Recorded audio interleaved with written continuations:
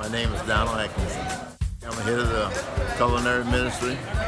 We do breakfast every Sunday, each and every Sunday. We prep. When we prep, we start at 7 o'clock in the morning. We start first doing the eggs, and then also the meat, and also we do the toast and grits. And that takes about 4 people to get us going on each morning.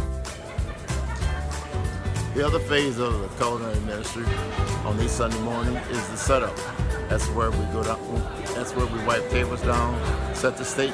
We have 2 stations. Set each station up with knife, forks, and spoon, and serving utensils. After church is over, then we start serving.